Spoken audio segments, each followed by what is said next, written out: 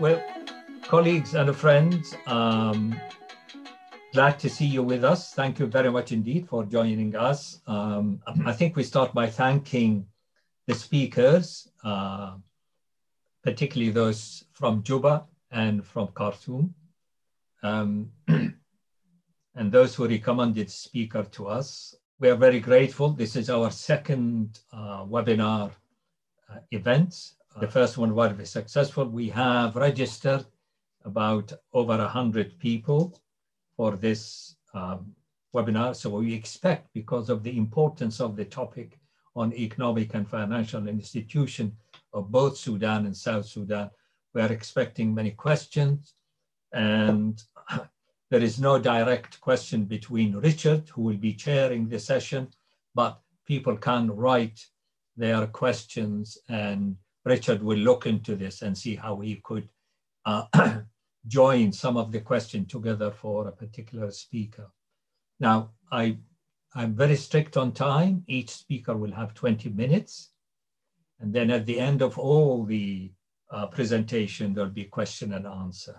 I would like also to thank Richard for joining the question and answer later on, and also Caroline, the administrator, who has been really a tower of support for so many months, particularly dealing with the webinar. I'm not used to it, Richard does, and I think some of you, this is a new thing to me, the Zoom webinar, but she is really a wonderful help to us. I just want to let you know that there will be 2 more functions taking place with the Sudanese program. The first will be if you register 22nd of May, this coming May, and the title will be Youth, Inclusivity and Participation in Politics, the Economy and Society. What we need is the younger generation perception of what happened so far in Sudan and South Sudan and how they project the future from their perspective. And I think that's very important for our discussion. This has been on the card for some time to engage the youth in the discussion about the future of Sudan and South Sudan. The second event, a long delayed conference at Manchester University, I have been, or University of Manchester has been in touch with me because of government regulations. It's difficult to have the conference in July, 24th of July. They have advised that we should postpone it to September or even later, and then the lockdown will be over.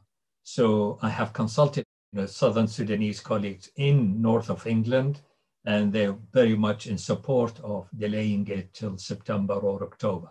So I'm Zooming with Manchester University sometime next week to decide a date, and that date will be communicated to you in due course. For the younger generation, I have about 4 or 5, very kindly, and I have a list about other 20 recommendations being made. So it looks extremely interesting, the specialization.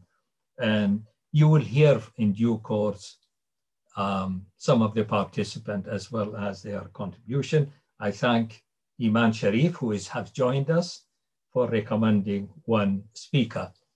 And Jauhara, if you could recommend somebody. And Iman knows we need younger people between 20 and 30. I'm not against anybody above 30 or 40, but the whole idea is the youth. Okay? So we thank you very much indeed. And I think without further ado, that we should really start this webinar. Unfortunately, Augustino not yet on.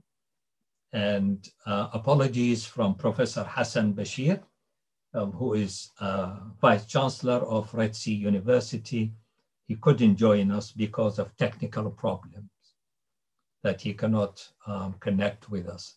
But what I will start is perhaps Reja. Reja is an economist. She is a lecturer at Juba University in Economic Faculty of Social and Economic Studies, Republic of Sudan. She's very experienced. She's done a lot of research on this, and we're very glad to have her. Reja, you have 20 minutes. to make your presentation. So shall I give you the floor for that, please? Reja, so you start. Thank you. Thank you very much, my fellow speakers and the audience. As introduced earlier on, my name is Reja, and I'll be presenting the status of the financial institution in South Sudan, financial institution performance in South Sudan. So I'll first start with the overview of the presentation, of which I will go straight to the introduction. The type of financial institution in South Sudan, the Bank of South Sudan objectives, the current performance of the financial institution, the challenges that are facing the financial institution and the policy recommendations. Financial institutions, these are companies engaged in businesses that are dealing with the transactions such as deposits, loans, investment, and currency deposits. So in South Sudan, financial institutions contribute to the development, to the economic growth of a given country, like my country. And financial system provides key of balancing the flow of money in the economy. So South Sudan has different types of financial institutions. And according to the Bank of South Sudan 2020 report, the financial institution consists of 30 commercial banks operating in the country, of which 6 are foreign banks. We have 12 national banks.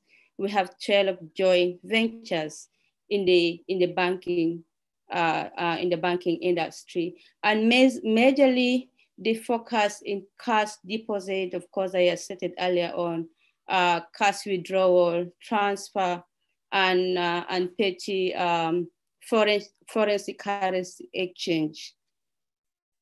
So we also have 53 forex bureaus.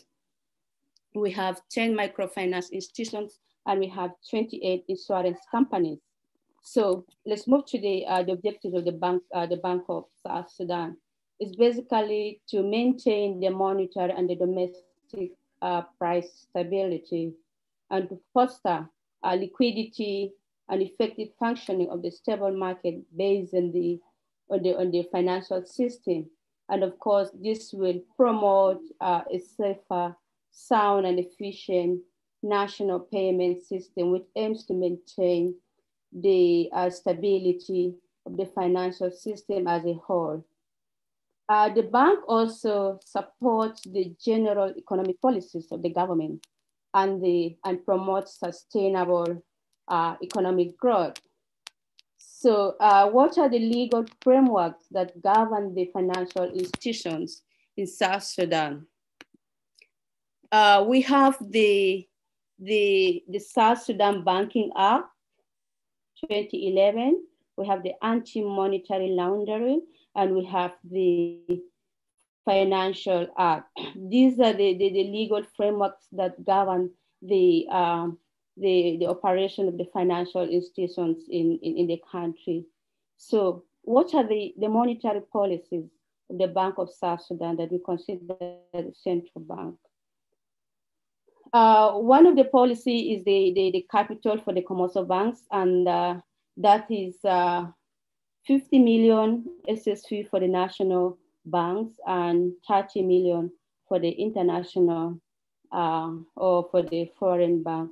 However, last year, the Bank of South Sudan decided to discontinue, so that they encourage more commercial banks to join the economy. And they even reduced the reserve requirement ratio from 20 to 10, so that commercial banks deposit more cash to the central bank. Currently, as I talk, we have the forex exchange auction that is taking place, and this is mainly given to the forex bureaus. They The intention is to withdraw the excess cash that is in the economy, so that the Bank of South Sudan hold the currency in the economy. Let's go to the current performance of the financial institutions. Although we have a number of commercial banks, as I stated earlier on, however, they only deal with basics, basics banking activities like deposits, like withdrawal, and like maybe a cash transfer, but they don't actually offer loans to the business community. I spoke to some few colleagues who work with Equity Bank and Cooperative Bank, and they told me that they only give salary loans, to the NGO employees, but then like loans for businesses, they are not being given by the commercial banks. And we have limited ATM located at the urban areas, So as you move outside of Juba, it's rare to find like banking services, in the rural areas of South Sudan. Of course, another point is that the financial institution lack insurance, insurance on the deposits. Like as now I can mention that Charter One Bank and is out of the banking operation, and the clients are unable to get their deposits, to get their money from the bank. So there is distress, debt distress at the bank, and the banks, most of the banks are out of operations in the financial market. We have less liquidity at the commercial banks, as I mentioned earlier on. Some of the amount of the commercial banks were used, by the Bank of South Sudan. So therefore, it becomes very, very difficult for the commercial banks to pay their customers their deposit, because it's current accounts basically. So current accounts are on demand. So there's also another good practice that is happening, and this is like all of us know that this organization. So most of these organizations are vulnerable people in the society or in my country. So therefore, the organization use commercial banks like Alpha commercial banks to disperse this amount to the vulnerable people, and this is actually one of the important roles that is happening in the country. So, what are the challenges that are facing the financial institutions in the country? Of course, one of the challenges, the insecurity that started in 2012, and then it also repeated itself in 2016. And some of these commercial banks like KCB, like Equity in Bor and in Malakal, some of the state capitals, they were, looted and destroyed. So the bank lost a lot of money, and this provides this incentive to the banking sector. We have, there is lack of infrastructure that is facing the commercial banks, like roads, like the internet, like the electricity. So therefore, the banking services are very, very limited to areas. They use generators, to operate most of the activities. I came up, of course, we also have the challenge of the data. As you can see in my presentation, I'm supposed to maybe present some graphs and see maybe the non-performing loans, how much is this? But I couldn't because there is lack of data. So that is also another challenge that we are facing. So I have the recommendations that I would recommend that the extension, because what is happening now is the forex, the foreign currency auctions that is taking place is only euros. So at least they should extend these services to the commercial banks so that they are able to extend to the business community, to import, because the country heavily rely on imports, we don't produce, and that's why the exchange rate is increasing, even if we have this intervention as a policy policy intervention, but still the exchange rate remains $1 to 600 SSP. And this 600 SSP used to bring $200, but now it's only $1, you see?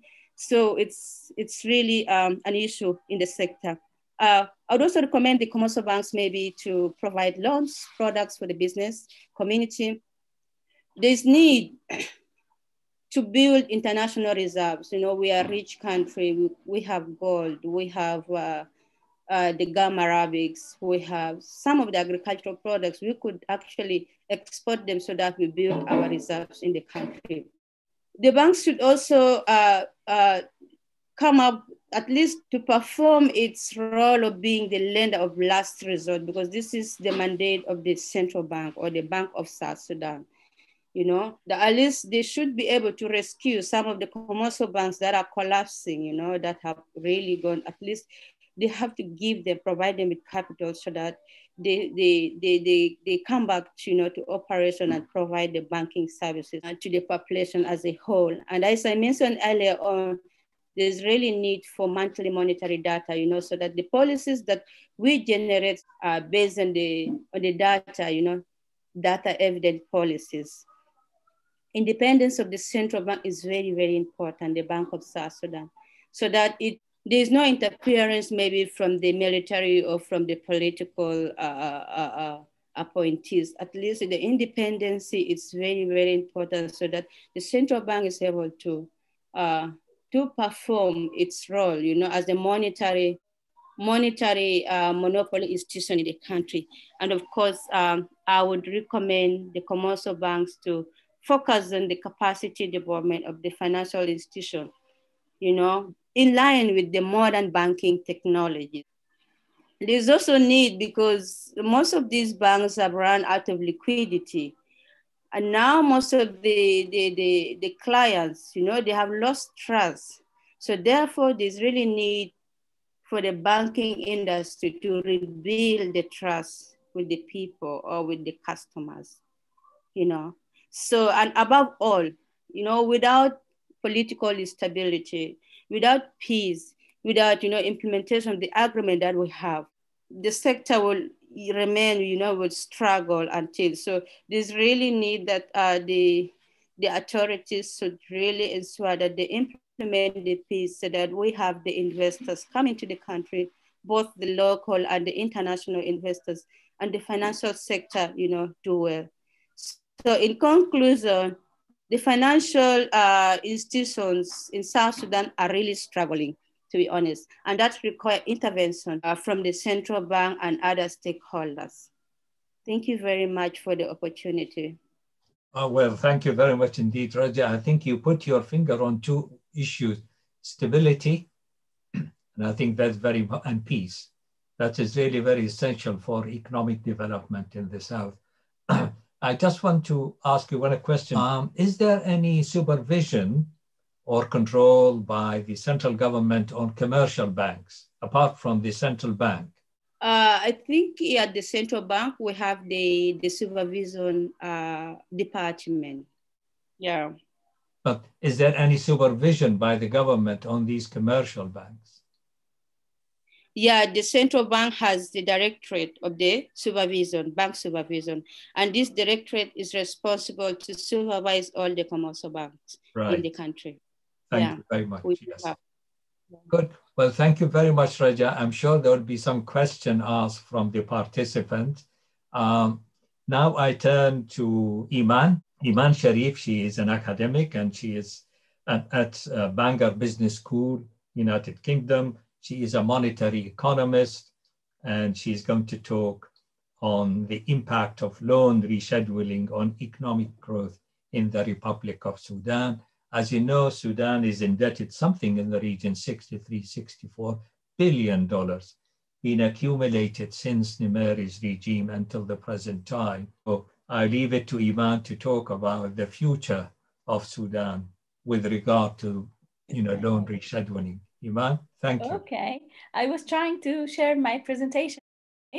Really happy to be with you, and many thanks, Dr. Ahmed, for this opportunity. And hello to everyone, Mr. Anis Hajar, Dr. Richard, and all my friends and colleagues from Sudan. My name is Iman. I'm Iman Sharif. I live in North Wales since a while, 20 years now, and I'm an economist at the Bangor Business School in North Wales. Since a while, I've been working on the impact of loan rescheduling on economic growth in Sudan and South Sudan. And why is it important?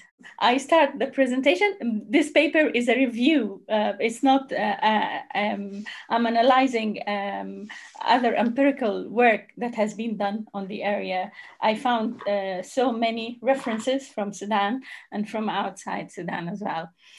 And I started the presentation. I found this during my readings, Dr. John Yo. I think it was during the session and the discussions, he said, maybe he became so tired of the figures, and he said the best thing to do is for both parties to convince the donors to cancel these debts. So we will see what happens. Why is it external debt? Because external debt is a financing instrument for less developing countries like Sudan and South Sudan and among many others in Africa, in Asia and Latin America as well. And unfortunately, governments borrow. They're supposed to borrow in order to finance their development, but instead, most of the time, the borrowing is done to fund their expenditure and to cover, to balance their books. And this is how, when external borrowing becomes a burden for the governments and for the nations, because it's the citizen who pays the price. Sudan has a story with outstanding debt, as it has been outstanding since the 1970s. And the World Bank and the IMF, they have classified Sudan as a non-sustainable country of non-sustainable debt. And the thing is, since the 1970s, the regime at the time, I believe, has embarked in a process of industrialization, as they say. And the money was coming into the country, but unregulated. There wasn't a single unit in the government that was responsible for to deal with the foreign debt, organize it and regulate it.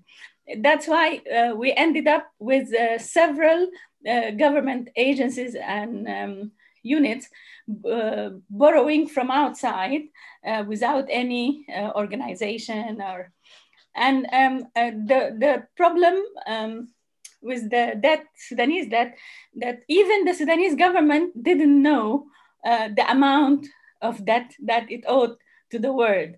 And it was only in the 1980s they had to employ a legal accounting firm based in London to do the job for them, to look up how much they owed to whom and when was the money taken out.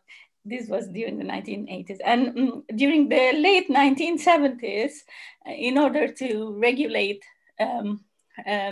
its relationships with the big agencies, the lending agencies like the IMF and the World Bank, Sudan had to adopt the SAP, Structural Adjustment Program, in order to help the country rehabilitate the economy and the debt, and in order to be able to receive more foreign investment in order to promote development.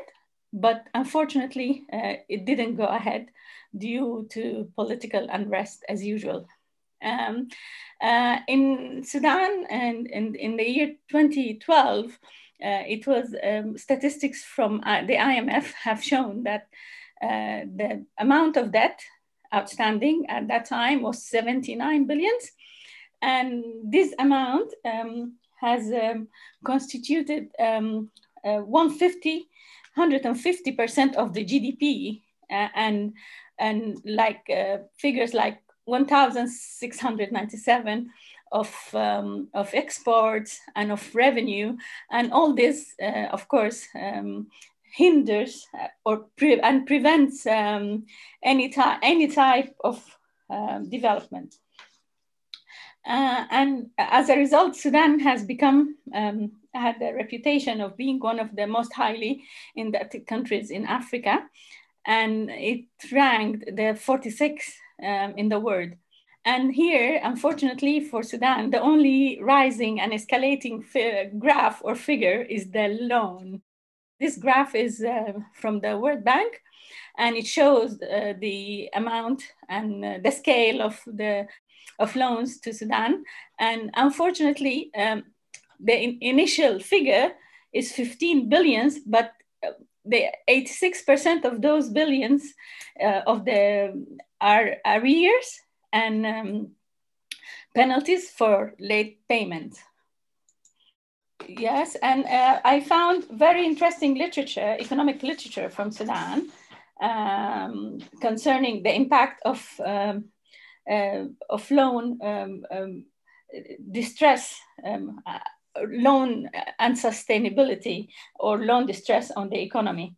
And for example, Dr. Ahmed in 2008, he found that how debt distress impacted on the per capita income and poverty as well. It had negative effect, and as well on the exchange rate to the exchange rate to debt, and even the foreign direct investment to debt. They all had a negative impact on the gross domestic product. Similar results as well came from Medani, but before that, Dr. Abdel Maula,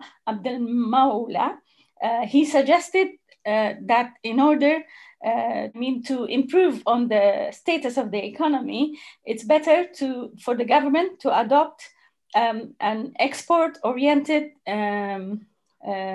strategy for that is orienting all type of investments towards exports. And we will see is the case of Sudan later, how investment and exports have worked very well as well. But during this period of debt distress on Sudan during the 1990s, during the first decade, 1990 until 1995, there was no direct foreign investment in Sudan at all, according to figures. It only started to rise in 1996 with the production of petrol, and it rose to 0.7 million, and then we ended up by between the 1998 and the year 2006, Sudan has witnessed the third highest attraction of foreign direct investment in Africa.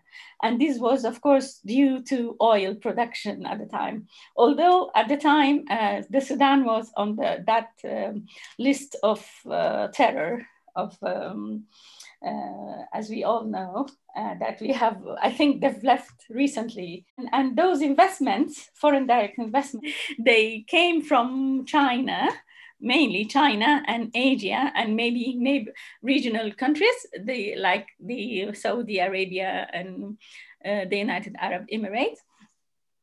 And here, this graph as well, it shows, because Sudan initially was not an oil exporter, but agro-pastoral economy. But in this decade of the 90s and the 2000s, it has seen a big jump in the petrol exports, although at the time the country was in political difficulties, and it was on the list of terror. Sudan is not in this alone as well, because evidence has found that other African countries as well, they suffered the same. How indebtedness, how debt distress would have a negative impact on economic development. And the reason that was found, they found that mainly these countries, like we said in the beginning, they orient most of their investments towards consumption or balancing their books instead of orienting them towards development and investments or exports. And of course, the problem of debt is not Sudanese alone. It's worldwide, and especially poor countries. People have been trying to understand why, for example, in Latin America and Africa, the countries, they've done so bad regarding debt and debt rescheduling. Why debt rescheduling is not popular. But the reason was found that due to poor management and poor institutions as well, and corruption as well, that has prevented the use of foreign direct investments in the right place. As well, the financial crisis of the 2000 in Sudan, because when it took place, the financial crisis, the government, the regime at the time, had sold even the government assets in that's what I found from reading the assets from the state, from the all state-owned businesses and enterprises. The government has sold all the assets, and came the financial crisis, and as well exports dropped. And although at the time the cession of South Sudan didn't take place, but maybe the financial crisis was an enhancer as well towards the split.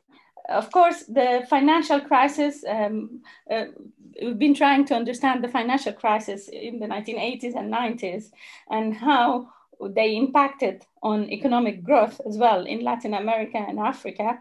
And although the crises were of different nature to the 2008 crisis, but still poor management and wrong intervention from international bodies, lending bodies, that has led to the exacerbation of the crisis. And as well, the crisis in Europe in the 1990s, in Russia and in Brazil, they were of different nature, but they led, the rescheduling has led, not the rescheduling, but they have led to the outflow of capital from those countries. Then came, the peace agreement in 2005, and the peace agreement between the SPLM and the regime at the time, and it has paved the way for the HIPC. The HIPC is the program for heavily indebted poor countries. And why is Sudan wanted to join the HIPC? Because it offers a diversity of capital inflows into the country in order to promote development. But still, since that time, the country has failed to meet the criteria. And later, when the session came between Sudan and South Sudan, it was agreed, what was on the table, the division, not the division, but the loan between the two countries was agreed, was supposed to be shared, but still both countries, they failed to reach an agreement on this. And but at the end, Sudan has claimed to keep the entirety of the loan, provided that it would have support from South Sudan to access the HIPC program. The HIPC program, like we said, it's a lot of homework needs to be done by both countries in order to access to the program, and a rescheduling to be agreed upon. And what they have agreed on, yes, both Sudan and South Sudan, they agreed on the zero option. If Sudan's entry into the HIPC program is not agreed, then they could renegotiate again and agree on a share of the loan according to international criteria. Of course, South Sudan was born as a wealthy and a debt-free state, but unfortunately, it has accumulated debt, and but they're still hoping for international debt cancellation. And all of this, of course, is due to bad management and weak institutions, the same like in North Sudan. And what the revolution has done, has given to Sudan, it has given a historic opportunity for the country to reestablish its relationships with the world, with the donor entities as well, and make a progress with a large macroeconomic reform, and then in order to be able to benefit from what HIPC program suggests. Why HIPC? Because at this point in time, where the situation has reached, Sudan has no other alternative for the time being. As an evidence from economic literature as well suggests that the reduction of stock of external debt would impact with an increase of per capita income of 1% at least, and if debt is properly serviced within a country, we could even see another 0.5% increase in income, and as well, of course, homework needs to be done by the government. A big homework is ensuring the macroeconomic stability and allowing, and it's the most difficult part, I think, for countries that are suffering from corruption and weak institutions and political disagreement all the time, like in our case in Sudan. As well, I think the country has started implementing the structural adjustment program for the IMF, and has normalized its relations with the regional donors and international ones as well. And most importantly, they need to revise and visit the laws and rules for foreign direct investment within the country, and to be directed to direct the inflows for more productive and more efficient and more labor intensive, allow creating jobs, and most important, because Sudan has, the latest figures show that 49% of the population are unemployed, and most of them are young people below 30 years old.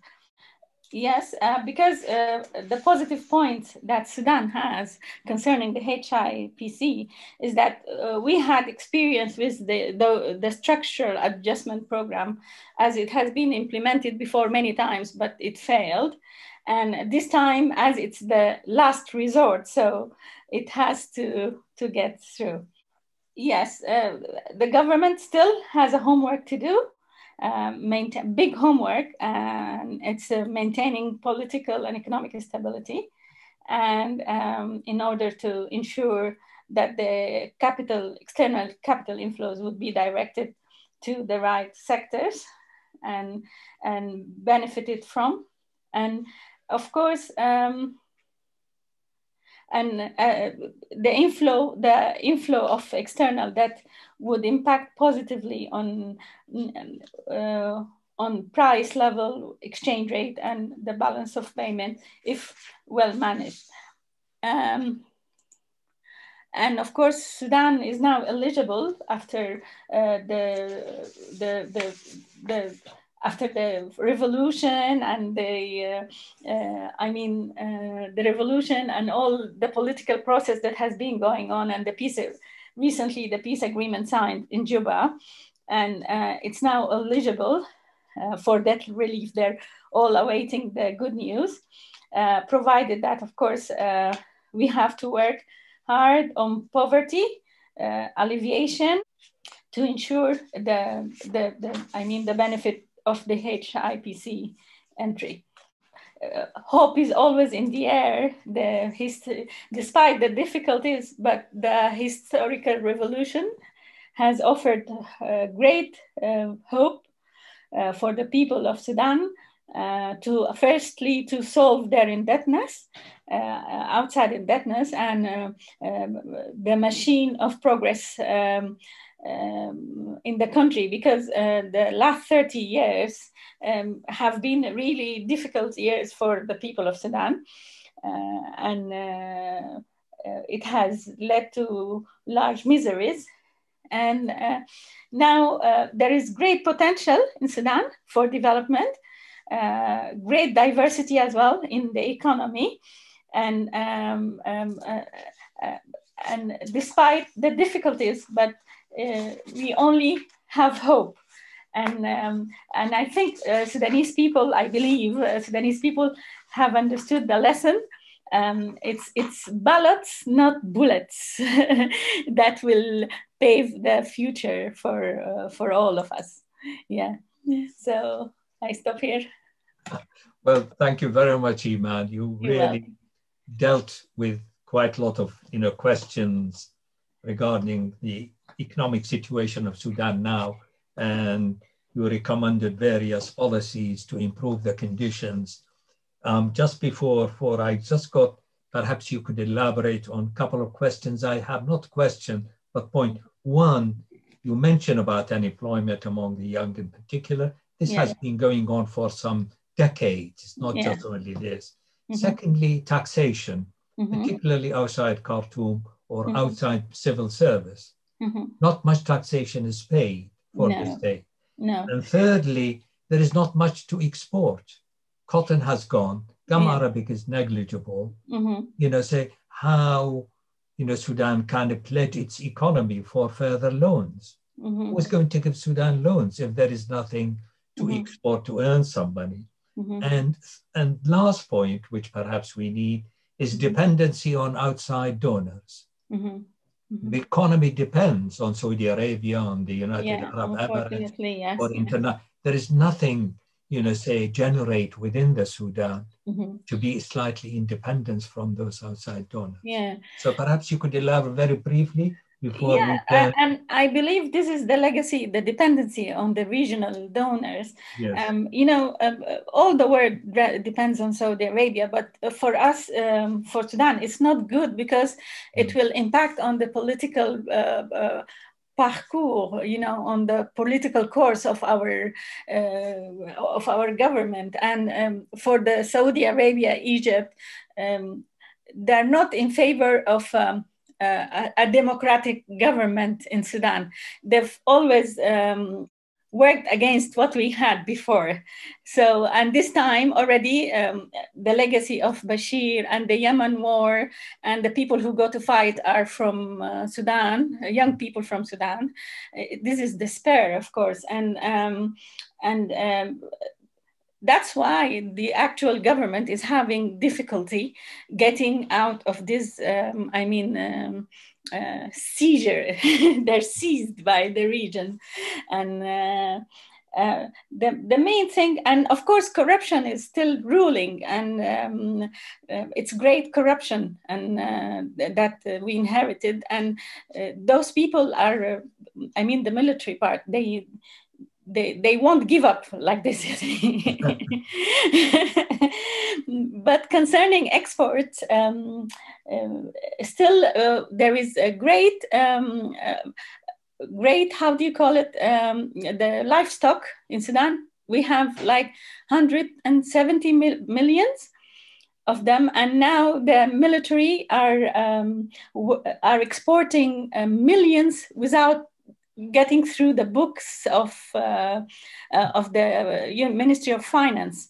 They exported to Egypt and Saudi Arabia, I think, and they built like abattoir. How do you say this? The very modern abattoirs for slaughtering and exporting those organic livestock heads. Iman Azhari, Allah yarhamu, he died penniless. Even his house was built by contribution from people. Al-Bashir was caught up in his home, millions and millions. Billions behind, below. You could see the difference between the quality. Well, exactly. The sort of people now running the Sudan there and then. Well, thank you very much, Iman, for your contribution. I'm sure there are, questions to be asked for you.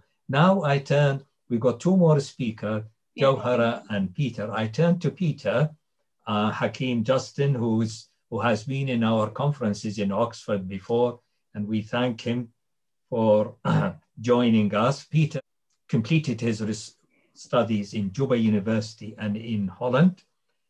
He is a researcher, he's an economist, interest in governance, conflict studies, and land tenure in Africa. He very kindly sent me his article on his contribution today, and I will ask Peter whether he would like me to circulate this or keep it to myself later on, because it's a very good study indeed about the problem of land in South Sudan. Peter been consultant in many spheres, as well as published a great deal. And today he's going to talk to us on really very issue. I remember some years back, I met some Baria people in London, and he said, Juba is ours. There's nothing to do with the other Southern Sudanese. And you could see that how tribal, historical settlement is in conflict with the modern requirement of a state. And even to the point Salva Kiir trying to move the capital from Juba to somewhere else because of this contention over land ownership in Juba. But anyhow, I leave that to you, Peter, to talk to us for 20 minutes or so. So thank you. Go ahead, Peter. Thanks. Thank you, Dr. Ahmed, for the kind words and for giving me the opportunity to come and talk once again. Yeah, I remember some time back you also did invite me to give a talk on land governance in Oxford, which I happily did. And once again, I'm doing it today. And maybe to begin with, I'll let you that actually the idea of sharing with you the document is so that to share with everybody who's interested.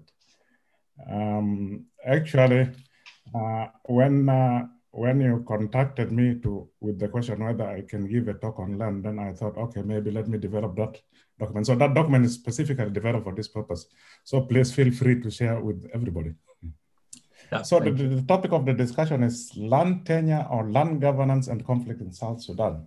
So I just decided to approach it as an analysis issue, actually trying to look into the literature in terms of what has been said or what has been happening on land in South Sudan, specifically from the start of the CPA in 2005 this way. And of course, you can't talk of land or conflict after the CPA without reflecting into the past. So that is why it's trying to understand what has been happening from CPA onwards with an understanding of what was happening in the past. So just to give you a background, maybe to start with, the concept or the idea of land tenure.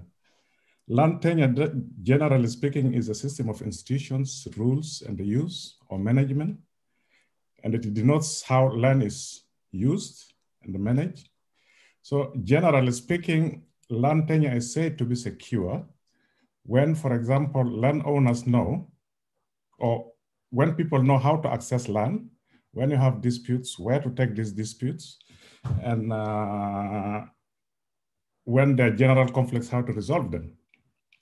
So land tenure is insecure when it is difficult to resolve this. For example, if you don't know how to own land, if you have problems, you don't know where to take it, and even if there are institutions, usually there are dilemmas in terms of how these are resolved.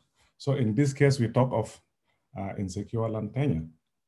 So linking this to the Comprehensive Peace Agreement, actually, as we are aware, the bigger part of the peace agreement was to address the grievances that caused the civil war, that the North-South civil war, which was ended actually through this agreement. And that actually also marked the starting point for state building in South Sudan. So the main focus of the CPA was to address the grievances, or the presumed or the actual grievances that caused those wars. And mainly it was the question of marginalization, and then the land question, of course. And how did the government in South Sudan and the donors try to address this? They came up, in terms of the marginalization, they built on the wartime slogan developed by SPLM, which was taking towns to the people, or to the villages. And then the other one is the land belongs to the people. So the argument was those are the main causes of the civil war. So addressing it should be a major component of the state building. And based on that, actually, they came with what they call the decentralized system of governance, which includes also land reform.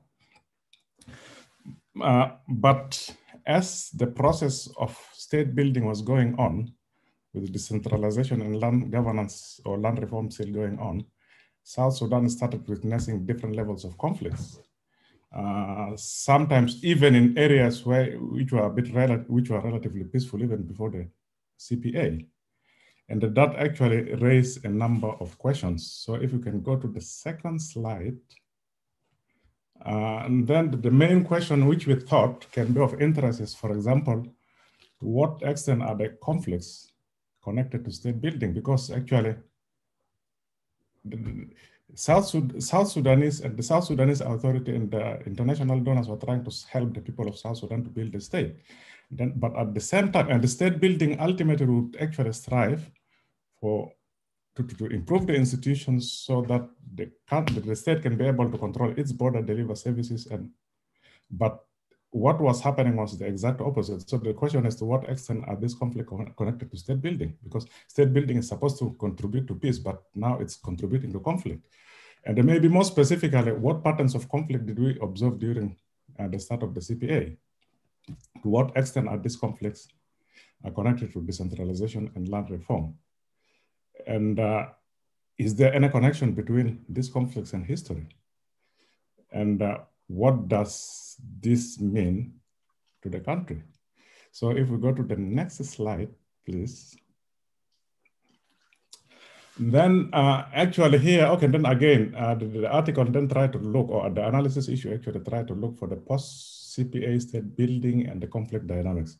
So in terms of, okay, what are the type of conflicts that erupted? Like we say, actually the conflict almost hit most part of the country, including those that have been relatively peaceful during the civil war. And the conflict comprised of all the conflicts, for example, which came about, for example, as a result of competition between cattle herders on grazing land or water sources.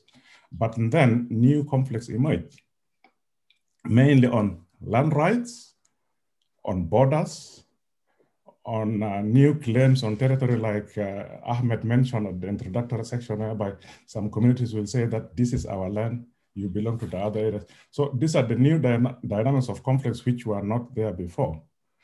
And then, though, like I said, though the causes of the conflicts were multifaceted, but then the land question was playing a very big role on this. And more problematic is that a failure in resolving conflicts at the local level then was making it very easy for small-scale conflicts to escalate to community, and then from community sometimes turn to political. And then, of course, like I mentioned earlier, decentralization and land reform were very central to this state building project? And then to what extent are this conflict connected to decentralization and land reform? So maybe I thought in the analysis issue, I thought, okay, we should reflect on how the state building was actually structured. First of all, we have the government structure at the start of the CPA, which comprised of 10 states, and the states are divided to lower levels of governance, called the county, and then counties to Payams and the Bomas. In 2013, as we know, civil war broke out, and then contestation started. Of course, that the fight, which started in Juba and then ended up with the formation of SPLM-IO as a rebel movement. And then SPLM-IO came up with an idea that we want to change the number of the states. Instead of 10, we want it to be 21. And the logic of the 21, it builds on the 21 districts left by the British colonial authority when they left Sudan in 1956. Later on, the National Salvation Front, which for some reason they abbreviated as NAS. I was expecting it to be NSF. So the National Salvation Front, actually, when it formed the movement, then they say, okay, no, we also want a decentralized system of governance based on federalism. And the federalism should be based on the 3 regions of Equatoria, Upper Nile, and Bahr Ghazal that existed before the start of the North-South Civil War in 1983. So while these contestations were going on, the land reform was going on also. But then the problem is the fact that the land reform is linked to the structure of the government. So when we had 10 states and 79 counties, that means land reform was, the national land reform was to be decentralized to state land authorities, and then it goes back down to Payam and Bomas. So the more you change these structures, the more actually you confuse the whole system, making at some point actually making the country not to have land institutions in some areas. And that confusion actually defined the types of conflicts that emerged after the CPA. So we have, okay, people talk general of land conflict, but if you critically look at them, you can group them to political conflict. And in this case, political land conflict are mainly the competition between different authorities or different groups in terms of what kind of governance should be the structure. Because when you talk of structure of government, when you talk of number of states, when you talk of counties, you're talking of borders, you're talking of territories, and that means you're talking about land. And then you have the governance conflict related to land. You know, the land reform actually led to, because the argument is the land system that existed was partly contributed to the conflict. So the way to resolve that is actually to change it. So the new land reform partly replaced the land governing institutions and authority that existed in the pre-CPA conflict, in the pre-CPA period. And that by itself became a source of conflict. Competition between the new and the old. In the villages, you know, SPLA appointed chiefs who were replacing the traditional land custodians who have been there. So this by itself brought another type of conflict. And then we have community conflict. Again, the structuring of the creation of the states and the divisions of county, Payams, and the Bomas had followed an ethnic line. So that idea of a given ethnic group should be in charge of a given territory became very popular. Which Ahmed again mentioned earlier, that, you know, like the Bari say, Juba belongs to Bari, and the Mondari would tell you that Trekeka belongs to Mondari. So that by itself then brings the question of community, which community owns which piece of land, and has resulted to many conflicts actually. I've published a number of papers actually on that, which I'm happy to share with those who are interested. So that brought actually a number of conflicts in terms of which community owns which one. And then we have local conflicts. The local conflicts are mainly what we would call, local land conflicts are mainly what we would call, for example, dispute on land ownership and all this. But then again, there have been challenges in terms of which laws should be able to resolve conflicts. For example, if there are disputes between, for example, returnees and the IDPs who have been occupying their lands, returnees would say that, you know what, this land was given to me by the legal authority of Sudan before the civil war. So I want my land back, and these are my papers. And others will say that, no, you know what?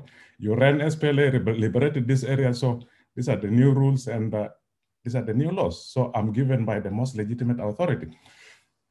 And challenges in addressing those conflicts at the lower level usually makes it very easy to escalate from individual to community, and then from community sometimes goes to even a political level. And then the paper tries to see, okay, to what extent, okay, what does history tells us about all this confusion or all these classes about governance? Okay, maybe very quickly, by returning from the CPA period backwards up to the start of the 19th century, what became Sudan before the separation of South Sudan was an collection of different kingdoms and territories, pioneered first by the Ottoman Empire because they needed slaves. So the more areas they were able to bring together, the more slaves they could get. Unfortunately, the authorities that, or the other policies that follows actually just follow the same rule. After the end of colonialism, of course, the period of Mahdi came and then went, and then the British colonial authority came in. And in this case, it basically, though it went with an idea of, the 3 C's, that is civilization, Christianity, and the commerce, but they ended up actually doing the same thing some of the slave traders were doing by, playing about with the territories, bringing, for example, Equatoria, most parts of the western part of the Nile in Equatoria used to be part of the Congo Belgium, or what was used to be called Lado Enclave, and they became only part of the current South Sudan in 1910, brought about by the British colonial authority. The same thing we have South Sudan under the closed district rule was governed as a different territory, but before independence, this rule decided, or the colonial authority decided to hand it over to Sudan. The same thing with Darfur, which was a separate kingdom, became part of Sudan only in 1916. So after the end of colonialism, of course, post-colonial government did just exactly the same. Nimeri in 1983 decided to abolish the Addis Ababa Agreement and divided South to 3 regions, which partly contributed to the conflict. And during the war, Omar al-Bashir did the same. As a strategy for divide and rule, decided to replace the 3 provinces in South Sudan by 10 states. And on the other hand, SPLA was doing the same, trying to create counties and the bomas, arguably, for the transfer of power from military to civilian rule. But in fact, they have been using those territories for getting resources and conscription of youth for fighting the government. So if you closely look at this, I hope, how long do I have still? At least another 5 minutes, if you like. Okay, that should be okay. That should be okay. So if you closely look at this, the creation of territories, or the creation of what became South Sudan, actually was based on violence. It's a result of violence. So, and then to what extent is this reflected, or to what extent is this history of violence reflected to the violence that we see after the start of the CPA? So if we again look at, like, as I mentioned at the start, if you talk about the structure of the government in South Sudan, we talk about the 10 states, which later on, their proposals for 21, and then their proposals for 3 regions. So if we look at this, it's just basically building on the same idea where how those involved in slave trade or colonialism, and even later post-colonial government behaved. They argue that the creation of the territories is to improve service delivery to local people. But in fact, that has not been the case. If you critically look at the claims, for example, made by each of the main 3 actors, we have SPLM-IO, we have NAS, we have the government. NAS, for example, if you critically look at the 3 regions that they're talking about, it goes back to the debate on federalism, which started in 2012. This debate was triggered by the governors of the 3 states, that we want federal system of governance based on the 3 regions. What was the cause? If you look at it, the cause was simply because the central government in Juba decided to centralize revenue collection. And for those governors, they thought that maybe federalism would give them the authority so that they can be able to reclaim, for example, revenue collection. And that the same idea, actually, even NAS idea of federalism later on builds on the same idea of the three regions. So if you critically look at it, it's more of a political move than really aimed at service delivery. The same thing, SPLM-IO may be more opportunistic in this case by looking first into how to get alliance, and seeing that Equatorians are already busy with the question of federalism, maybe this is an opportunity. Talking of federalism based on 21 states maybe can be able to attract political and military support from Equatoria, because especially when the conflict initially was seen, the conflict that started in 2013, when it was seen as conflict between Dinka and Nuer. So for IO, actually attracting political and military support from Equatorial federalism would be a tool. And secondly, the 21 states will also give SPLM-IO actually more territories, especially in the oil areas. Government, the same thing, the changes from 10 to 28 and then 32 states and recently back to 10. The whole idea is just a political maneuver to create more territories, to reward patronage system so that he can be able to get support. So in conclusion, what does all this mean? Unfortunately, okay, state building in South Sudan had taken a top-down approach in which they thought what the people of South Sudan need can be engineered from up, and then you just feed up. They thought, okay, we need federalism, and then boom. We need land reform, and then boom. But what does that mean? There was a total neglect on history. For example, if actors to state building were to critically look into how the structure of the government they supported came about, they could have been at least cautious and they maybe involved more in negotiations and more engagement to see in terms of what was the best system of governance. Because basically what was negotiated or what was implemented in South Sudan was agreement between Omar al-Bashir and his counterparts in South Sudan. It did not involve the people of South Sudan. It did not involve even some of the armed groups which were fighting at that time. And decentralization actually, okay, it's argued that decentralization was to take power and resources to the people, but what basically happened in South Sudan is that the government used decentralization to re-centralize. And the evidence is almost most chiefs in government control areas are appointed by the party. The same thing, you have governors, commissioners, all this. So what is actually claimed as decentralization in South Sudan, I would call it re-centralization. So because of the little attention paid to history, unfortunately, state building in South Sudan ended up bringing the same institutions that caused the violence that they're trying to stop. So let me stop here. And if there are questions and others, maybe I will just look at them later. Thank you very much. Well, Peter, thank you very much indeed about your presentation and its implication in the economy of South Sudan. Just very briefly, before I turn to Jawhara, I remember my research in Northern Sudan that 1898, the British came, and as far as the economy of the North, saying, well, if you claim your land, you have to prove through the Sharia that you own land. Any land which you cannot prove to be the ownership, it will revert to the state. And hence registration of land became extremely important for two reasons. One is for taxation, and secondly for investment. Mm-hmm. And the economy of the river and people has really took off because of the individual ownership.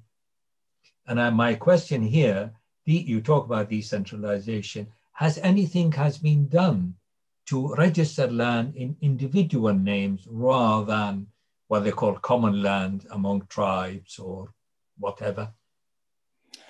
Very briefly, I don't want to. Okay, very briefly. Again, yes, the point you mentioned, the idea of registration of land in the North, actually, unfortunately, again, it's the Land Registration Ordinance of 1925 that you're referring to, and that ordinance gives right for land registration in the North and a few rural areas and a few urban areas in South Sudan, not in villages.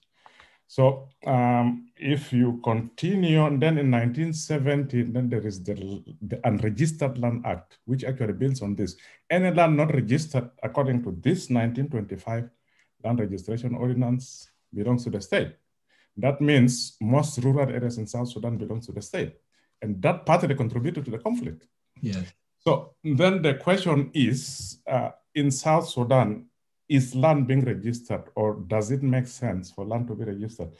Honestly speaking, okay, if you look at the conflict I mentioned in South Sudan, actually there has never been a peaceful period for which, things like, more attention to be paid for the land question, whether it should be registered or not, and how, for example, community land, how should be registered. What they did at the most was to develop the Land Act of 2009, which actually up to now is the official Land Act in South Sudan. And the development of that Land Act, if you look at it, we, the people of South Sudan, based on the consultation, but who did they consult? They consulted county commissioners and the chiefs. Who are these chiefs? These chiefs are the very chiefs who are appointed by the government. So basically, you're consulting the government to ask, what kind of land should I? So what is reflected in the Land Act of 2009 is basically the idea of the government. And that is why there is tension between the community and the government in terms of who owns the land. And if you critically look at what is happening, for example, initially during the war, the government was talking the land belongs to the people, the land belongs to the community. But now if you look at the constitution, it says land in South Sudan belongs to the people of South Sudan, but its usage shall be regulated by the state, which means actually the government is going back to the 1970 Land Act, which gives the land to the state, or maybe going back to the 1925 Land Ordinance, which says your land is not registered, it belongs to the state. Good. Thank you very much indeed, Peter. Now we turn to our last speaker, Jawhara, and she is an economist. She was trained for her postgraduate studies at Bradford University in development, finance and development. She works as a program officer at the United States Institute for Peace and a founding member of the Sudanese Women Economists Association. She is really interested in development field in Sudan and in the region. Jawhara is an active community member who tirelessly work as empowering women in particular. So Jawhara, you are going to talk about Sudan public sector institutions. Will the international capacity gap hinder Sudan political and economic transition?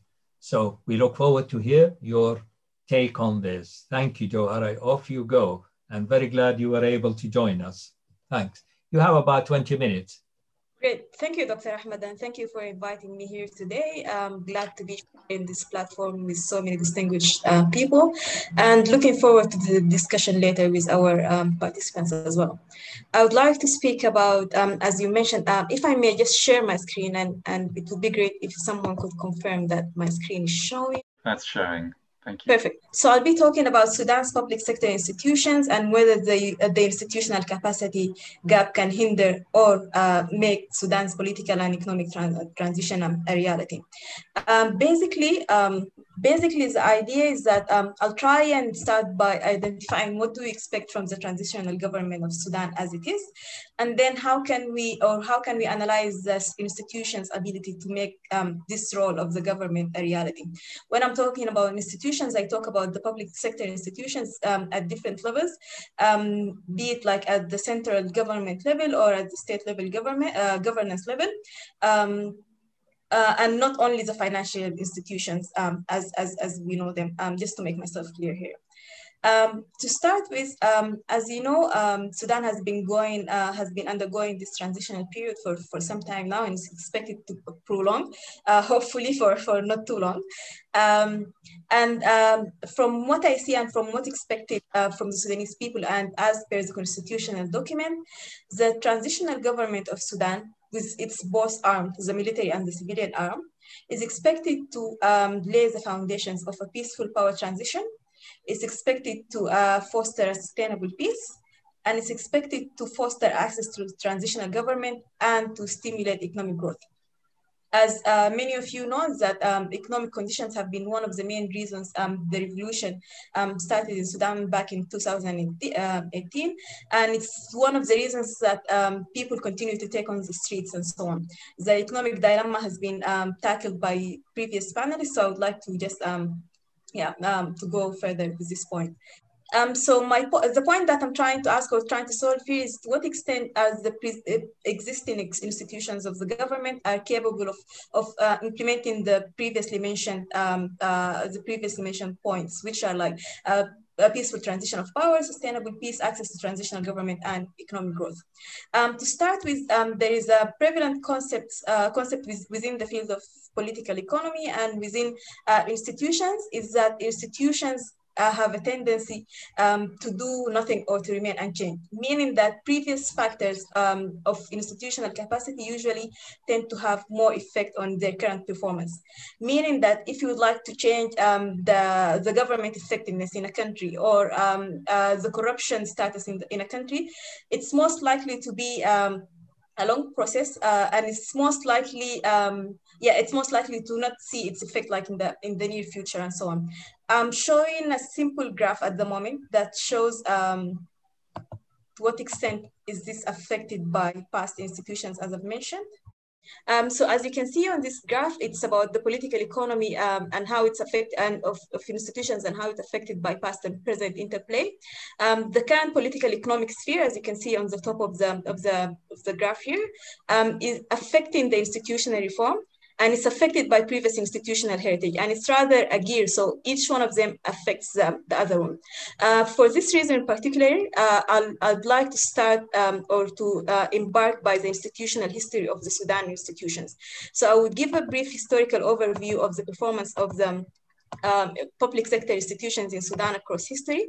And I would like to hear from the audience about their perspectives on the different eras as well. I will specifically focus on what we know as the modern Sudan, which is like the shape of the Sudanese country as we know it. So I'll start by the Turco-Egyptian rule. It's true that the area or the piece of land that we call Sudan had previous kingdoms and groups living there before the Turco-Egyptian Sudan, but this is what we define as the modern shape of the current Sudan. So I'll start from there. During the Turco-Egyptian rule in Sudan, as many of you might know, it was rather an extractive rule, so there was no particular focus put on building institutions. The Turks and Egyptians didn't really care about building a state.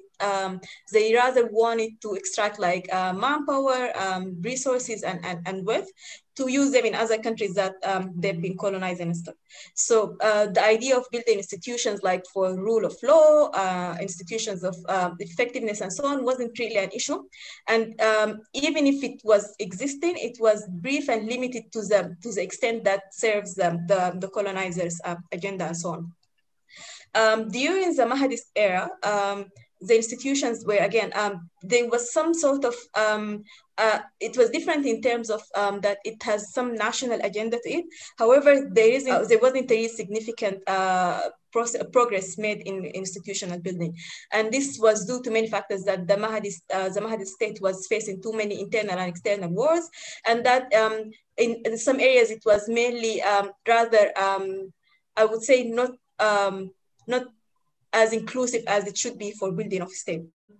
Further down the road with the Anglo-Egyptian Sudan, and here I would like to refer to the paper by Darren Ashimoglu, Simon Johnson, and James Robinson of 2001, which is talking about the colonial origins of comparative development. So mainly the theory that the authors pose here is that in areas where colonizers in general experienced less mortality rates, these were the areas where colonizers managed to establish well-grounded institutions, and vice versa. So in areas where, like for instance, let's talk about the British colonization. If they arrived to a land that happened to have natural situations that led to high mortality rates, it was less likely for them to settle and establish institutions. If we are to reflect this on the Sudanese experience, overall, again, it was a colony. So at the end of the day, whatever institutions that was built there, it was to serve the benefits of the colonizer. However, the British did manage to establish a few institutions that were well grounded. They had some capacitated staff, again, to serve a certain purpose, and so on. And if we were to reflect Acemoglu's and his colleagues' theory here, we'd see that in Northern Sudan, where the British people experienced less mortality rates, they managed to establish more durable institutions. However, in Southern Sudan at the time, mortality rates could have been higher due to the natural conditions there, to humidity, to prevalence of diseases and so on, and to the natural conditions overall. So it could lead to a conclusion that that's the reason why at the beginning colonizers couldn't settle and consequently couldn't like extractive institutions, even though the region was quite rich and full of wealth and so on. Fast forward down the road, we arrived to the era of post-independent Sudan. This area mainly relied on the heritage of the previous colonizers in terms of institutions. Sudan was a new state trying to take its baby steps towards growth and towards establishing institutions and so on. However, many factors internally and externally affected this process. In the first 20 years after the independence, it was mainly war, internal coups, and revolutions and so on. And after we arrived to the era of the Salvation regime or the previous regime as we know it, in this area, not only has institutions witnessed setback or drawback to their performances, they were rather systematically dismantled and they were systematically destroyed.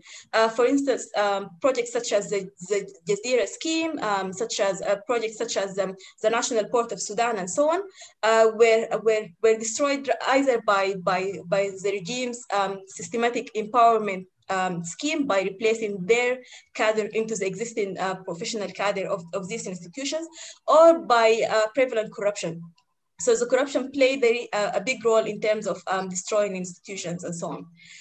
A more recent look into Sudan's institutions, and for this purpose, I would like to refer to certain data to show Sudan's performance in terms of governance, institutions, and so on, outlining different factors and to explain more on the current performance. If I may share my screen again, just to show the graphs.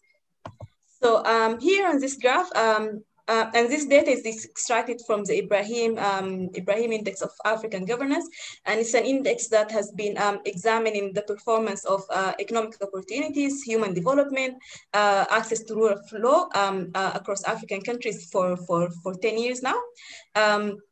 So if you look at the performance of Sudan's overall governance and institutional performance, we see that Sudan is not only below the sub-Saharan Africa average, it's been showing a somehow stable trend that hasn't been increasing.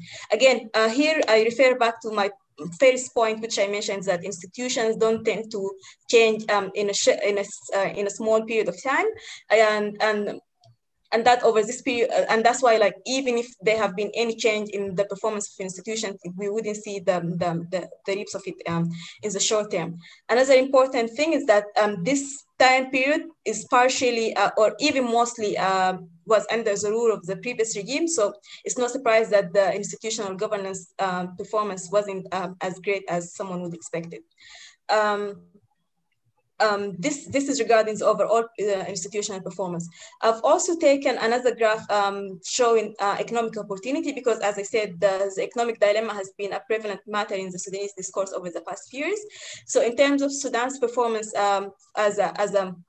as laying foundations for economic opportunity, and here by economic opportunity, I'm talking about infrastructure, I'm talking about investment, I'm talking about the country's willingness to engage with the international community and so on. Again, Sudan's performance wasn't great. It is slightly better than its overall governance performance. However, it's not something that we can rely on as a foundation for like good economic opportunities in the future. Started by around 34%, and it's been moving up and down around the same line. It's almost stable, as I've mentioned before. So this is regarding more recent performance of Sudanese institutions in the recent period. So as I've been mentioning, Sudan's institutions have been suffering from many I would say structural problems regarding corruption, lack of government effectiveness, lack of access to rule of law and everything. Even within other indices as well, such as the Corruption Perception Index, Sudan have been consistently ranking on the bottom 10 countries for the past 10 years globally, meaning that even when we talk about the people's perception of public corruption in the country, this has been something prevalent, and people feel that the country is really corrupt, that it deserves to be ranked as one of the bottom 10 countries globally. All these historical nuances and the current performance shows that Sudan really hadn't had the chance to lay a constant or a strong foundation for its institutions. Hence, any change that we plan at the moment, or any attempts that we have to fix Sudan's institutions at the moment, needs to take all these factors into attention. Factors such as the colonial heritage, factors such as the systematic empowerment of certain people over others, factors such as lack of inclusivity of Sudanese institutions, meaning that focusing on people from certain backgrounds, people from certain ethnicities, and excluding other people, and so on, and so on. So in terms of the 4 main points which I started the presentation with, is what we expect from the transitional government. Now I'm trying to make the link between these 4 points or roles that we expect from the government and the current institutional capacities that we have. So the first point was a peaceful power transition. To what extent do I think, or do we think, that the institutional capacity that's prevalent in Sudan is able to foster a peaceful power transition? With the signature of the constitutional document, it was agreed that many commissions would be established. One of them was the Peace Commission and the Electoral Commission as well. So far, we don't see any progress made in any of this, or a little progress made in some of their steps of establishment. However, we don't see them functioning properly so far. Another important thing is the extent to which the government or the transitional government of Sudan have been showing an inclusive approach to a peaceful transition. We've been hearing many voices from different regions from Sudan saying that even with the signature of peace agreements, the people weren't consulted, and that the people in the negotiation rooms don't necessarily speak for the people on the ground, and so on. And I actually attribute this to the role of institutions. It is on the transitional government to make sure that people are aware of the points of or the points of discussion in these negotiation rooms, and it is on the transitional government to make sure that the outcomes of these negotiations are shared across the people of Sudan, and so on. Another thing that I've mentioned before, which is expected from the transitional government, was access to transitional justice. Again, so far we don't see any progress being made in access to transitional justice, because, for instance, people don't necessarily, despite the fact that we do have like some legal reforms and so on, there are still some matters that are undiscussed.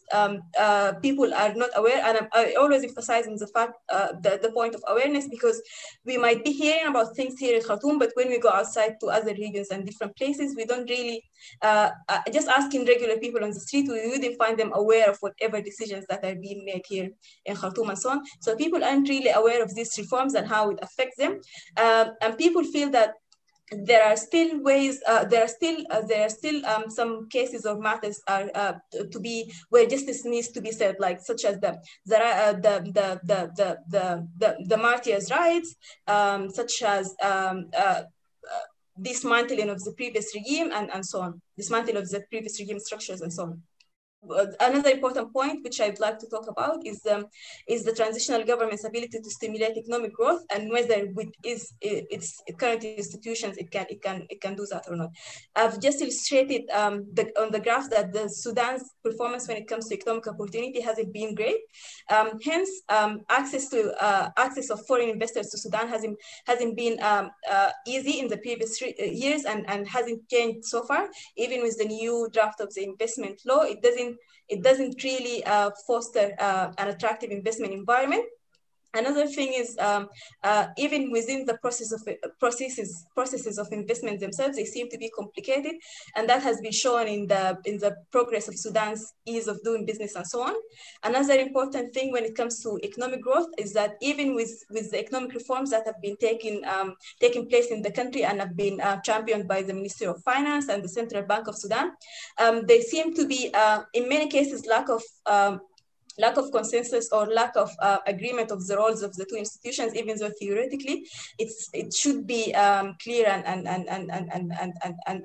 known to the people that the finance ministry would take the fiscal role and the central bank would take the monetary role. But again, I would attribute this to the systematic I would say disturbance of the roles of the two institutions. Hence, they still try and navigate their ways through this new structure and so on. Even for me, to illustrate further whether the current situation in the current situation of the institutions can foster a peaceful transition of power in the future, I would like to use two case studies of prevalent matters in the transitional period. The first one would be the Sudan Family Support Program, and the second one would be the Juba Peace Agreement. So for the Sudan Family Support Program, as many of you would know, it's a conditional cash transfers, unconditional cash transfers program that's meant to cover 80% of the population as a way of cushioning the effects of the economic reform policies. This program was officially launched on the 24th of February. However, I think, or I believe that the institutional capacity of Sudan might hinder this program for many reasons. First, in terms of registration. So in order for people to access these funds that are meant to be delivered to them, this 80% of the population, they have to be registered through a national ID system, which is problematic in itself. It hasn't been very accessible for people in rural areas to access registration centers over the year. This data, even after being registered, they've been captured or guarded by the Ministry of Interior, not the Ministry of Social Affairs. So now these ministries need to coordinate together in order to share this information and store them correctly. And again, this is problematic because it relates back to government effectiveness in terms of bureaucracy and so on. Another important matter that's related to the registration of the family support program is the consensus. The fact that we had our last consensus back in 2014 poses many questions about the real number of population across Sudan and whether these people can actually be accessed and whether these figures of people under the poverty line are actually reliable or not.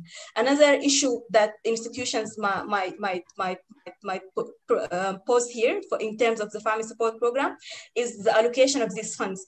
As we all know, Sudan has many nomadic groups that are moving around by nature of their economic activities and so on. It wouldn't be as easy to access these groups as they move around.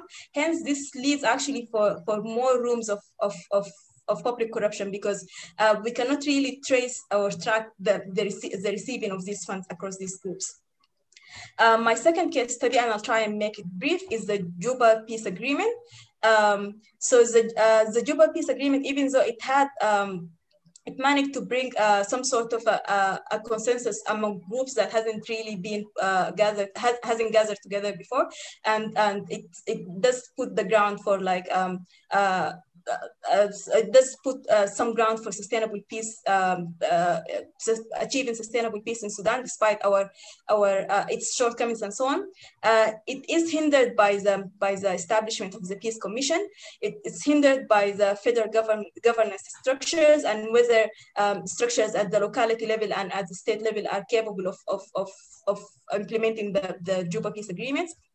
It's also hindered by the level of which the states are able to reallocate revenues and rehabilitate the infrastructures to attract investments and hence like reverse the effects of war in conflict areas and so on.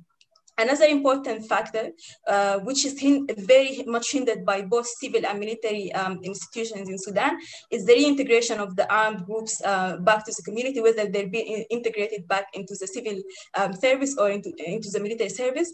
The institutions don't seem to have like a proper structure in place to absorb this returnees to its capacity, be it in terms of skills, be it in terms of employment opportunities, and so on. Finally, what I would recommend or what I would summarize with, again, an important point is that institutions can't change over a day. Hence, if we are to have good institutions after 20 years, we need to start now. The government needs to pay more attention to its institutional capacity in terms of clear division of roles between the state and federal level, the state level and the federal level. The government also needs to put or to lay the foundation of anti-corruption mechanism and to have like clear structures when it comes to structures along the way, be it legal, executive, and so on, when it comes to dismantling the previous regime. And the government also needs to show the public its way of work and so on, so that the government can also be monitoring the government performance and so on. Thank you. I hope I didn't exceed the allocated time. Oh, thank you very much, Joel. You didn't exceed your time. Before I hand you to Richard, who will be chairing the question and answer, I think I will answer one question from Haneen. Haneen, technically all the papers or presentation today, technically and theoretically belong to the Sudanese program. However, if you want to have one particular paper, you have to ask the person who gave that paper, he or she, and then it is up to them to see whether they want to release it to you or not. We cannot. All the presentation are going to be recorded, but we are not passing that, any paper to anybody. And hence I ask Peter whether I could circulate his paper. It's up to him to tell us whether he wants or not. Now I come back to you, Jawhara. I got 2 points, and I think it's very important. Perhaps you could elaborate in the question and answer. The first, Sudan wasn't a colony, never be a colony. Sudan was a condominium between Egypt and Britain. So we talk about colonizer, effectively the British rule, but technically it is not a colony. And hence some Sudanese say, we wish we were a colony in order to be part of the Commonwealth. Sudan is not part of the Commonwealth because it wasn't a colony. So please, in the future, you have to clarify what you say. And the second, I wonder whether it occurs to you that the first 25 years of British in the Sudan who built the Jazeera scheme, 25 years, the British taxpayer to build the Jazeera. And who destroyed the Jazeera? The Sudanese. The Afandiyya and the political structure. And for example, the British taxpayer ordinarily built up the Kitchener School of Medicine. Not Sudanese, but the British tax. And these are facts, has to be told rather than just be swept as colonialism. History is very important to tell us lesson, that we should learn from the past. So, and the last point which I want, and perhaps you could elaborate, is this enormous gap between Khartoum and the outlying area. And hence the Southern Sudanese say, we don't want to be part of Sudan. Darfurians say, we don't want to be part of Sudan. South Kordofan, and it even among the Nubians. And that is important because people sitting in Khartoum think the world of themselves, and they consume enormous amount of money of the income to the state, whether from the outside or from taxation. If you go to the outlying area, to talk to people, they say, well, those Nas al-Khartoum, we have nothing to do with them. Why?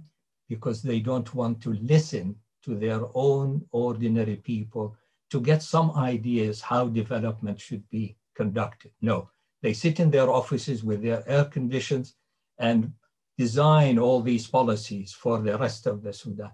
That is wrong as far as I'm concerned.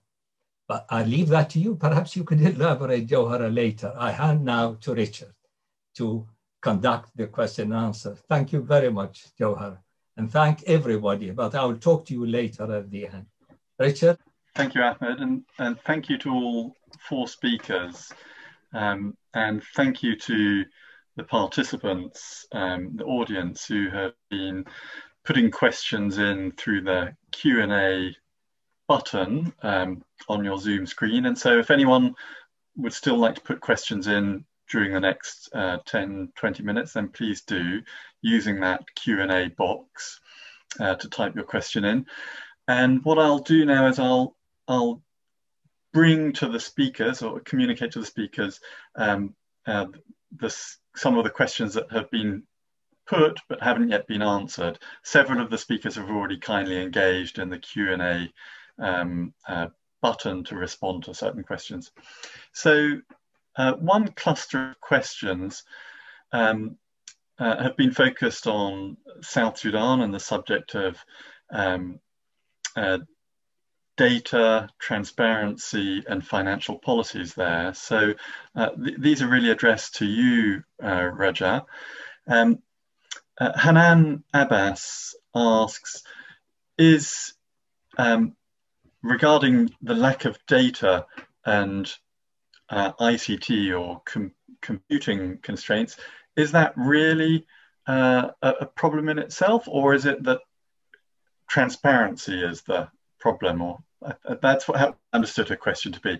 And Hanan also asked, is there a policy on financial inclusion? So that's one question for you, Reja. And then a second question, several people asked about mobile payment, mobile banking services. Andreas Burkhardt asks, what about mobile payment and mobile banking availability? Is that helping, or can that help to overcome infrastructure constraints in South Sudan? And Pamela Lamoro mentions the example of airtime money, a mobile money transfer system in East Africa, which has been very successful there, and is, she described as almost a surrogate or substitute currency. And so Pamela asks, what about South Sudan? So the same sort of linked question to Andres there. What are the prospects for mobile money transfer and banking? So I'll pause there, Reja, and pass those questions to you if you'd like to respond. Thank you, Richard, and thank you, audience, for the questions. Question number one, it's asking about the data transparency in South Sudan. Yeah, as I stated earlier on, we still have a challenge of data, although we have the National Bureau of Statistics that is responsible for collection of data in the economy. But in most cases, they complain that there is lack of funds to support the activities of the data. So there's still a problem with data transparency in the country. The next question is about the mobile banking availability in South Sudan. This is not yet available in the country. And then another question is regarding the mobile money transfer in South Sudan. We have the mobile money transfer. We have the MGRUS, that means the mobile money, and then we have the Nile Pay. So this mobile money transfer here in the country, it has started actually operating, and still it's maybe a matter of awareness, to the people, and the importance of registering for this mobile money transfer in South Sudan. Did I answer all the questions, or there's a question that I didn't answer? Thank you, Reja. You did answer the first two questions I put. Since you responded to those very quickly, I'll put two more questions that were directed to you. Elizabeth Burko asks, how does the central bank in Juba manage monetary policy? Is there any moved interest rate-based monetary policy? And secondly, she also asks, is there a dual banking system, Islamic banking and conventional banking? And Pamela Lemuro asks, can you say anything about how to enhance the credibility of the banking system? So three items there, if you want to respond to those. Thank you very much, Richard. And for the audience that asked the questions once again, how does the Bank of South Sudan or the central bank manage the monetary policy? I already stated on during my presentation that we have some few monetary policies, like at the moment now, we have the foreign exchange auction to the Forex Bureau. And this is mainly to withdraw the cash from the circulation. And then also we had the rapid credit facility that was awarded to the government, by the International Monetary Fund. And that is basically like to at least reinforce the central bank. And then of course, from the fiscal side, then it is used to fund the government operations and the expenditure in the economy. The next question is about whether there's Islamic banking or there's conventional banking. Have the conventional banking, and then I think I mentioned on my policy recommendations something to do with the credibility of the banking system in the country earlier on, and then I emphasize more on the independency of the Bank of South Sudan, so that the Bank of South Sudan implement its major objectives or major function to supervise the commercial banks, also to act as the lender of last resort, and also to provide maybe capital for the banks that are now doing, they are in trouble or that are about to close down. So maybe we should also think about the mobile banking, so the commercial banks should actually think about upgrading their products to the modern banking system. So I hope I answered the question sufficiently. Thank you. And more questions are welcome if you have. Thank you very much, Reja. We'll give you a rest and move to some of the other questions that have come in. So all the questions have been clustered around topics that each speaker have spoken on. So South Sudan and land tenure. One question was about what is the situation regarding land used by nomadic groups or pastoralists? That question came from Igor Faru. And then a second question to you, Peter, is regarding the changes in the number of states and before that the three-region system. Sabina Lokalong asks about at what point exactly was the three-region system abolished? And I think Sabina is also asking whether there was a missed opportunity when the CPA was signed, whether the CPA could have taken a path of reinforcing or re-establishing the three-region system. If that's not exactly what you meant, Sabina, then please put your question again, or I'll give you the microphone. So those two questions, really, I'll first put to you, Peter. Okay, thank you for passing on these questions. Land use by nomadic groups. By nomadic group, like I mentioned during my presentation, actually, shortly after the start of the CPA, the pattern of conflicts that emerged, there was escalation in conflicts that were already there. And then new patterns of conflict emerged. Of course, we have the land use, especially by nomadic tribes, more particularly in the greater Upper Nile region, has been really problematic in a sense that there was a shift from the traditional way of fighting and resolving conflicts to the use of light arms, which were not very prevalent before. And then to complicate things further, the changes in the number of the states actually led also to the emergence of hard borders or borders that did not exist. And especially with this perception that the states or counties or bomas are being created along ethnic lines. Then there was this discussion of, okay, you belong to here or you belong to there, you're not supposed to cross this, while actually this in practice is almost impossible in some contexts. You know, there's areas whereby during rainy season, for example, when some areas floods, you know, communities have to move to certain grazing land to go and graze their cows. And then during dry season, they go to the torch or the swamps. So with the new states, with the new perceptions of borders, then it was becoming problematic. And in many cases, actually, it has been increasing the conflict. Actually, it has added to the conflict dynamic, which was already there. More fights have been reported. And maybe practical example on this is maybe the dynamics in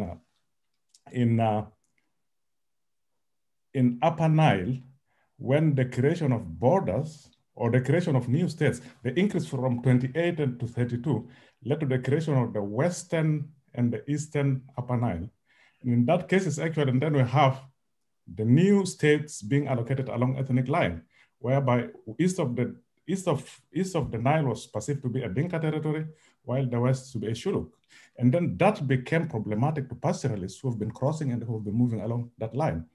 And actually some evidence suggests that that had led to the rebellion by other groups to fight against the government simply because they think the government is giving out their land. So yes, the answer to this question is the creation of the new states had actually complicated what was already complicated before that, especially between nomadic groups. In relation to the question, when was the 3 regions abolished? You know, the thing is, like, again, like during my presentation, you know, there have been really, I don't know whether to call it abolishment or shift. First of all, you had, okay, South Sudan, after the Addis Ababa agreement, South Sudan was one block. We know, okay, there are 3 provinces. South Sudan was one block, but then Nimeri decided that no, it is now 3 different, each of the provinces should be a territory. So whether we like it or not, this is already division of these territories, of this one block into 3 territories.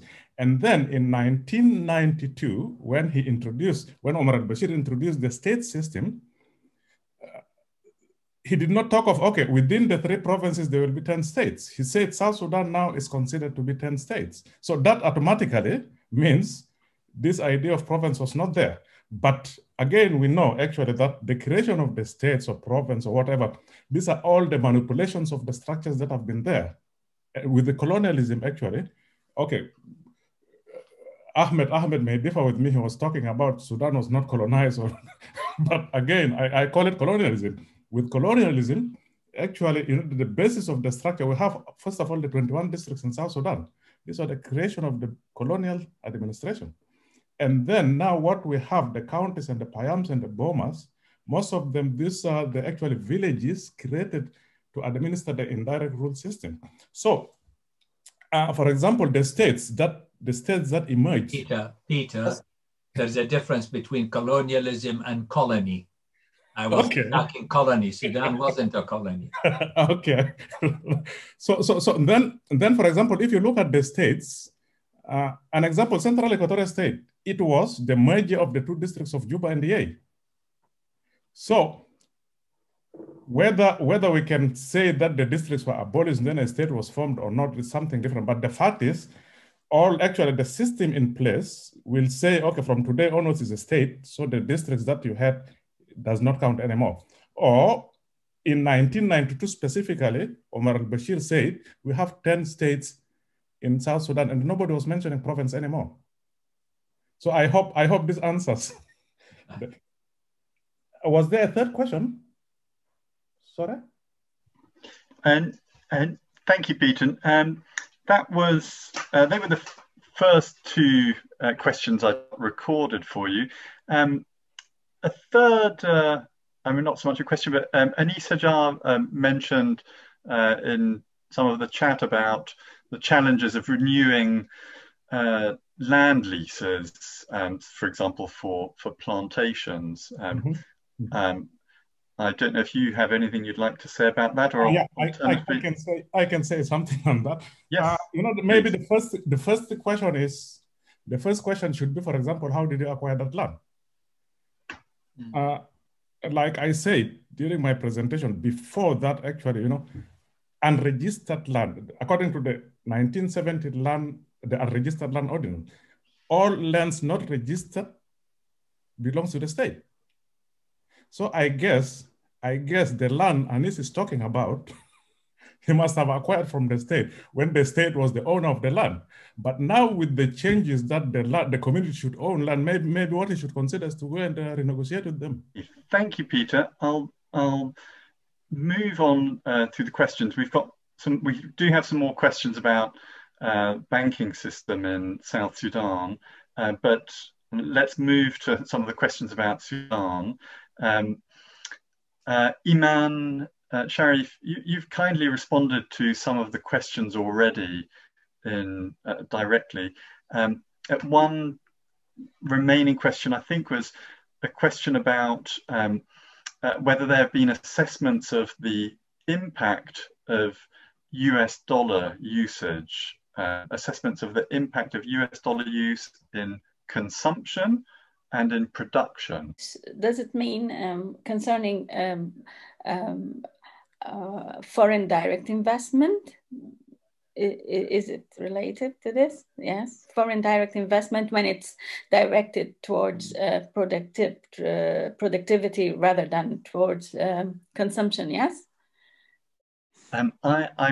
The question was from Hanan Abbas, who asked whether there was at any time a real impact assessment as to the dollars spent in production. And because for Sudan itself, yes, there's been, when foreign direct investment arrived for petrol, and a large portion of it was paid in debt for the Chinese companies already, you know, they took like 50% of the pay and the government was left with 40 that was shared between both.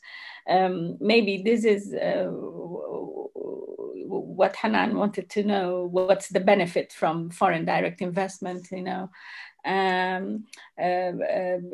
No, maybe more studies need to be done, more investigations, maybe more analysis, more data needs to be done as well. Thank you, Iman.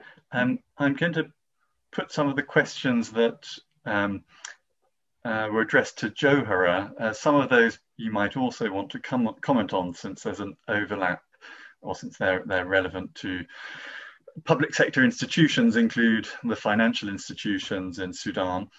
So Syed Abbas asks you, Johara, whether what is needed is focus on institution building or focus on performance.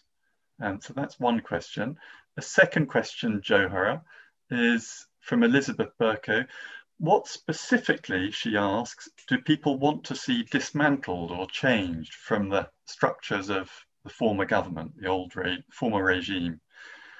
And another question that Elizabeth Burko asks, if you can comment or have any comment about the decision of the military to move the activities of some of its, of at least one commercial holding, she asks if you have any comment about the recent decision by the military to move the commercial activities of one of its holding companies into the purview of the Ministry of Finance. And she asks, would that be a sign of a changing power dynamic in favor of civilian income? So those are three questions initially to you, Johara.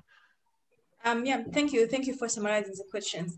To answer the first point, whether we should focus on building institutions or improve the performance, I would say these two aren't necessarily mutually exclusive. In some structures, some transitional government structures, the institutions haven't been built yet, and I've mentioned the example of commissions.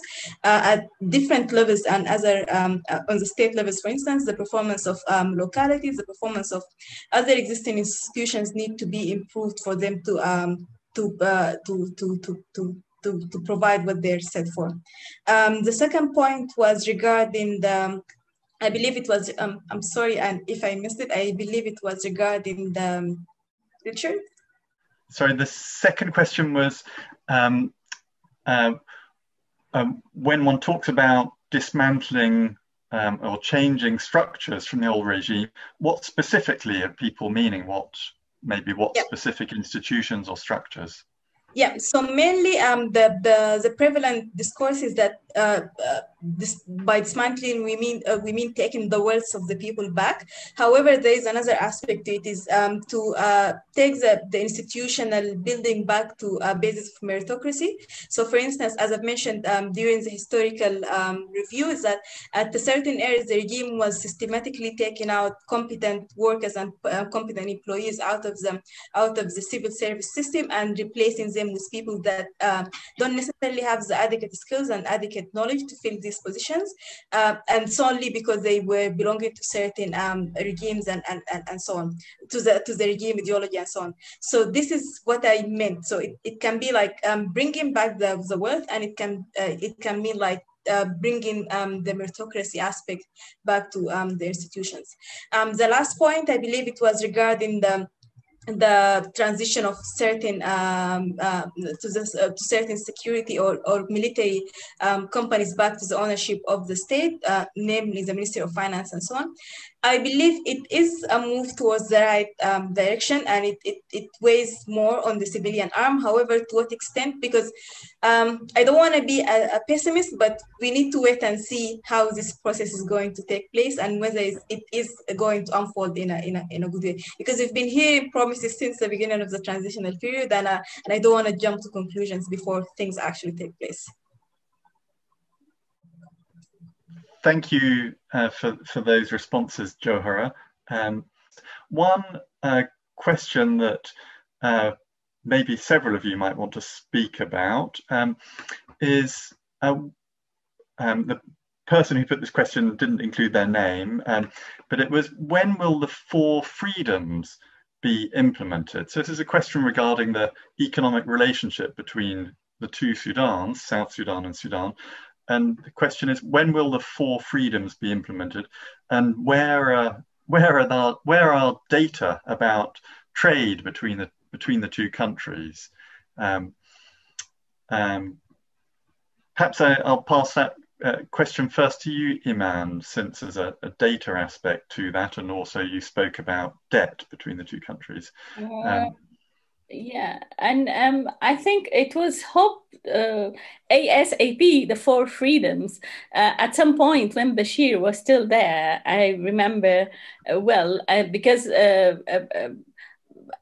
you know, I don't know what happened. At some point in time, there were clashes between 2 governments, and then things calmed down, and then the borders opened, and people started trading, and but I believe ASAP, because for the benefit of both people, like we said, we better people rely on 2 governments.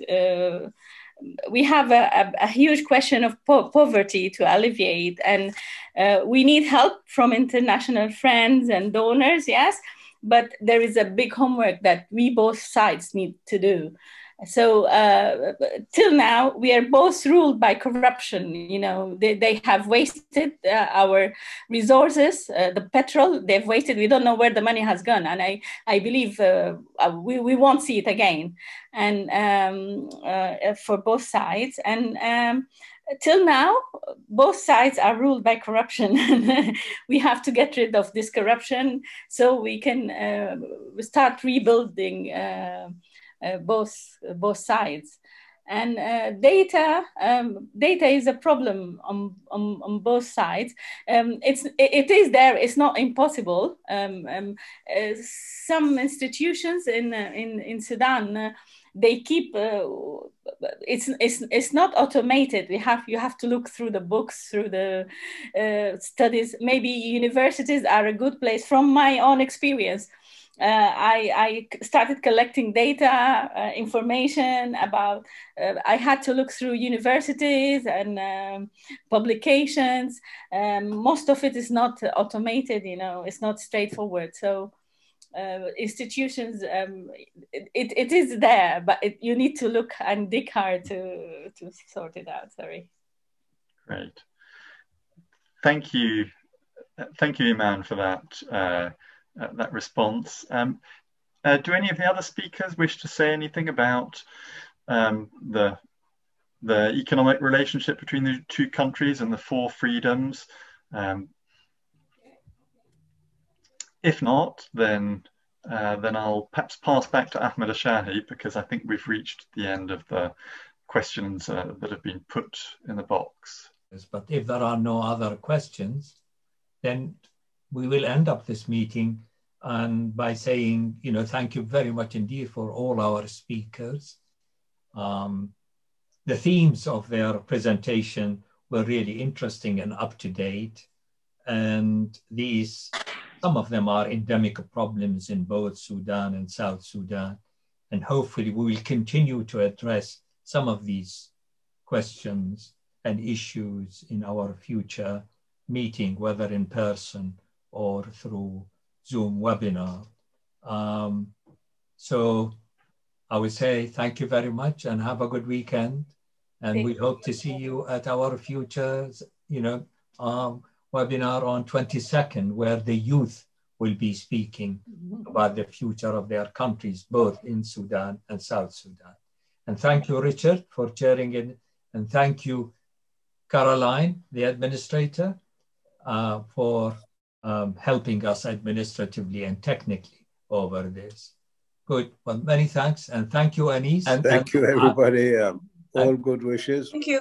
Wish you all a good weekend. And you too. Let's all get together again soon. This was a terrific conference. Thank you very much to the speakers and to everybody.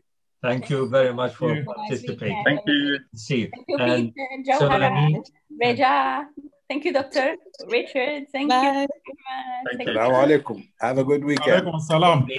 المرة الجاية إن شاء الله. Inshallah. Keep well. Safe and well.